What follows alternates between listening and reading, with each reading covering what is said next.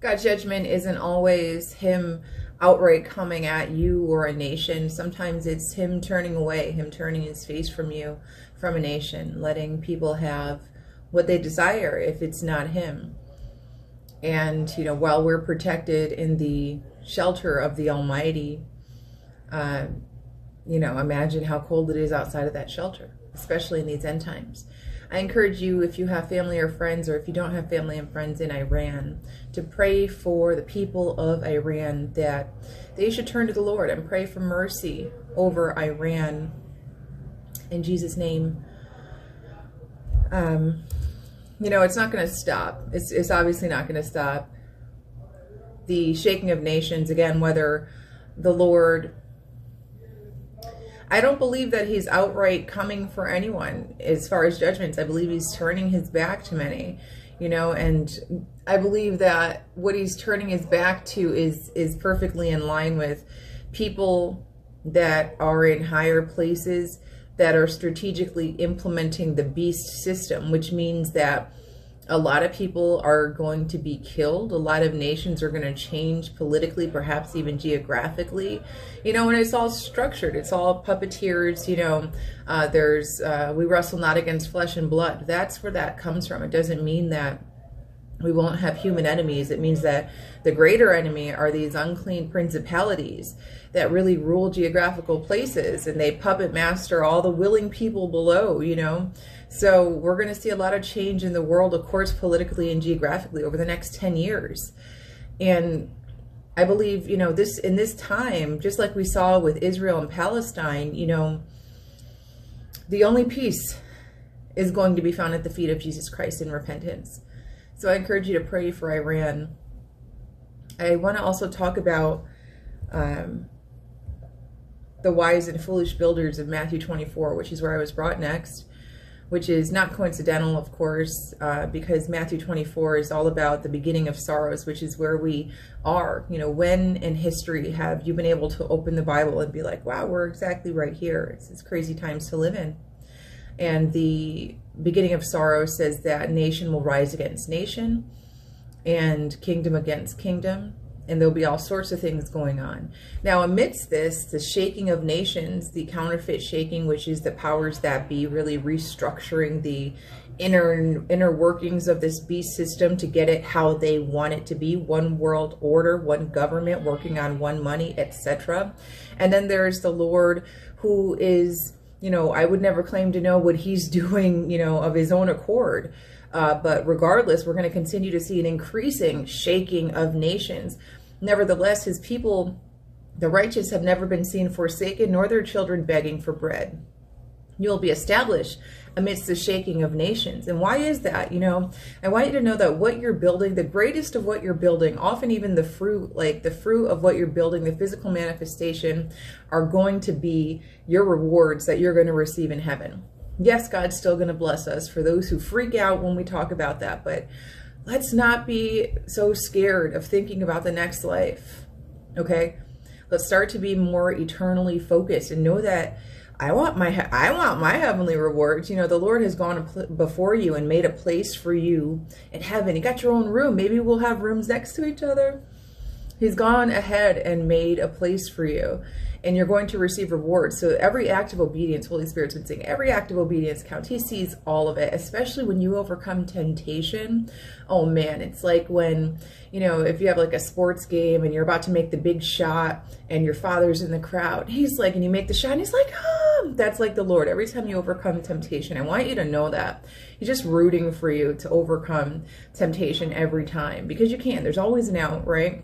And a lot of you, you're catching on to the schemes of the enemy, and you're even catching on to the lies of your own flesh, your sin nature, how you can sometimes kind of like, let's be honest, sometimes we can lie to ourselves and justify things to ourselves, just like Eve did in the garden. So, you know, good on you. And so in Matthew 24, starting at 24, therefore everyone who hears these words of mine and puts them into practice is like a wise man who built his house on a rock. Are you the wise man? Are you the wise woman who has built your house on a rock? Good, because the nations are going to keep shaking. You're going to need that sturdy foundation. The rain came down, the streams rose, and the winds blew and beat against that house. Yet it did not fall because it had its foundation on the rock. Who is the rock, my family? Who is the rock? That's right, Jesus Christ. Hallelujah. But everyone who hears these words of mine and does not put them into practice is a foolish man who built his house on the sand. The rain came down, the streams rose, and the winds blew and beat against that house, and it fell with a great crash. And this is the pride, this is the pride of nations. This is why we're going to continue to see so many fall. So many, not even just individuals, we're talking entire countries, entire governments just falling.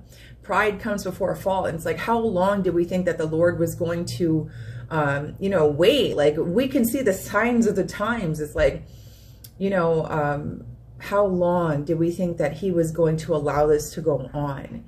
Without stepping in, without doing something, without making a move to say, hey, I'm coming, So, continue to build that house, make new sections on the house, redo your bathroom in that house, continue to build, because again, you're not always going to see the physical manifestation of what you're building here, of every act of obedience, of all the righteousness here on this earth. But you're just stacking up treasures in heaven. And I want you to know that the Lord sees everything you do in the secret place. As you pray in secret, as you give in secret, you fast in secret, as you're not out here trying to be, in your heart, trying to be seen and to be known and to be, everyone look at me. The Lord, he hears that, he sees that, and he will reward that here on this earth. Let's talk about rewards here on this earth. Yeah, I want rewards on this earth. Hallelujah. So I want to take a look at Psalm 24. I won't make this one super long. Blah, blah, blah, blah, blah. Yes, that's right. The earth is the Lord's and everything in it, the world and all who live in it. For he founded it on the seas and established it on the waters. Who may ascend the mountain of the Lord? Who may stand in his holy place? The one who has clean hands and a pure heart, who does not trust in an idol or swear by a false god. This is the fruit of your obedience. When the Lord says, like, he blesses the obedient, this is why it's so important just to be obedient without an outcome. Like, don't be obedient for something. Like, he's not tit for tatting with anyone. And he hears that in our hearts when we're like, I'm just being obedient for this. I want this for that. Like, I'm obedient because I want you to give to me. He hears that. Like, we're obedient because that's our best life here. Obedience is our best life here. First and foremost, we're obedient because we love him. All right. We're not like fake. We're not little, we're not sugar babies. All right. We're not just like, take care of me, whatever, no relationship. Bless me, that's foolish. It's really foolish. Like, one day when you stand before the Lord, you're not going to have to show him a resume. Like, hello, I'm Kelly. I brought my references. As you can see, I've done many good works. I went to church. I also prophesied. Yes, I did many things. I had many leather-bound books. I did all these things. No, you want to stand before the Lord, and he's like, I know you. I know you. Hallelujah, And so you love him, so you've been obedient. And because you kept it clean in your heart, because your hands are clean and your heart's been made pure, which you suffered greatly for, and you still have to work to keep it pure. Man, our hearts can go dark or hardened real quick as soon as we step out of his shelter, right? But because of these things, you may ascend the mountain of the Lord.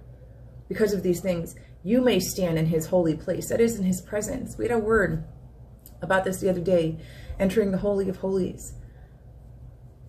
Not everyone gets to enter the presence of God here on this earth.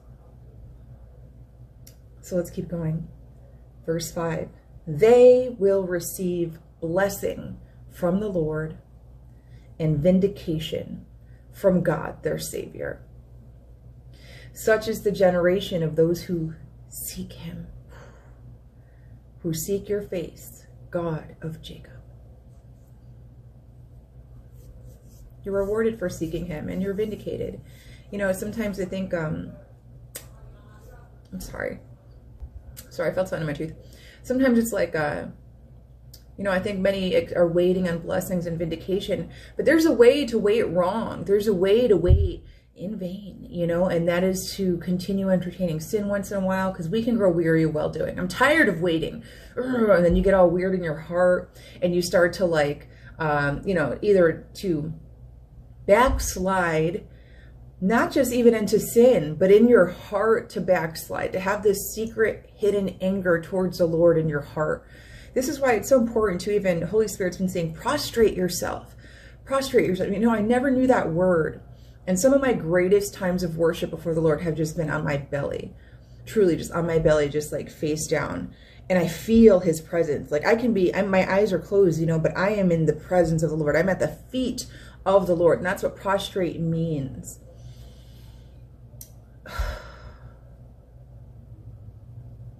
You know, he rewards that. He rewards that you didn't wait. You waited on him. You weren't demanding vindication. You know, God is a vindicator.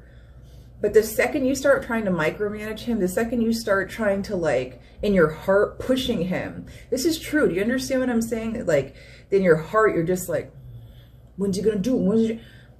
It's already wrong. Like, it's already wrong for that. That's why we have to lead with love.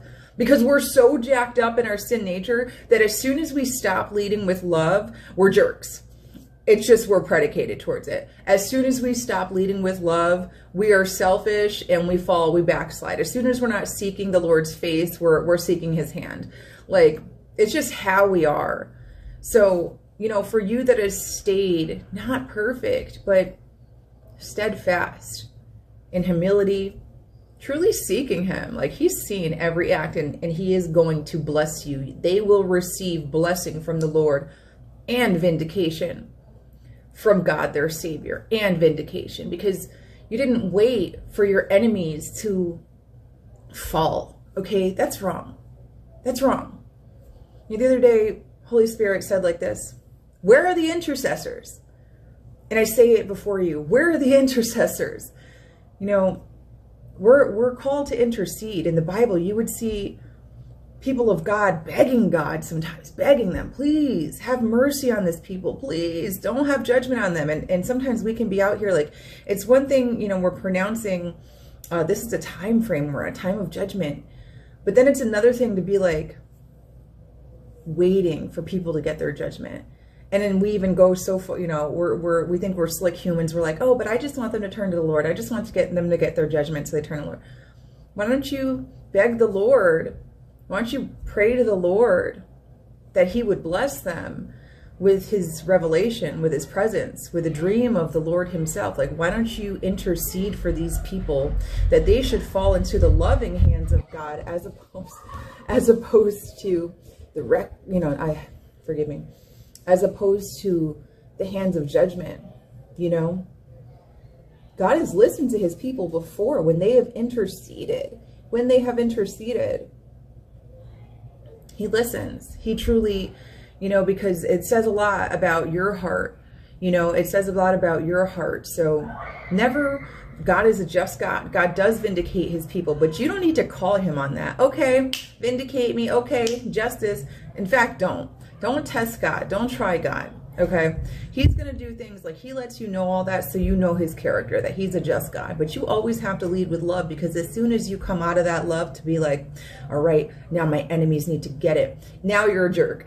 Now before the Lord, you're a jerk, because he's like, but I told you to bless your enemies. And I hear what you're saying in your heart, that you're even justifying to yourself that you don't really want them to be saved. You just are mad at them still. You haven't forgiven them and you want me to get them. And now I'm not going to get them. That's what the word says, you know, to leave room for the wrath of the Lord. And if you should take pleasure in that now he's going to turn his wrath away from them. Maybe turn it on you. You got to keep your heart clean. All right. And that's about knowing who you are, which is formerly a sinner. Okay. You have to know the nature that you're in. Don't ever get so twisted up and thinking, I'm a good person and I'm higher. And no, you're not. You're just as human as those who you point fingers at. But drop them stones, because the Lord hears that.